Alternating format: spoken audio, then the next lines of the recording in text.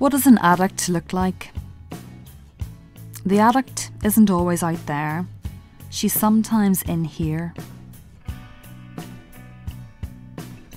The face of anorexia is a terrible thing. It's not a glossy model in a perfume ad, or a delicate patient, emaciated yet beautiful. It's a cadaver, cloaked in sequins, modelling her new clothes. I'm fine, it says. Everything is under control. Maybe other anorexics look in the mirror and see a fat person. Maybe others pursue size 0 perfection. For me, this was never the goal.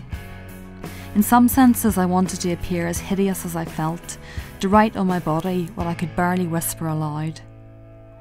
But the more I tried to escape, the more I became what I most despised. The good girl turned bad. More people die from anorexia than any other mental illness. Who are these people? Girls, boys, fathers, grandmothers, your friends, your work colleagues, your classmates, your families, maybe even you. The problem's not out there, it's here, and it's in our churches.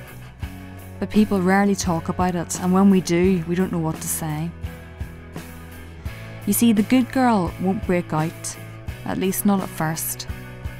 We won't take drugs, we won't get drunk, we won't make a scene, but we might well break down. This is my story. I swore I'd never write it, but I'm tired of living in the dark. And there are millions out there just like me.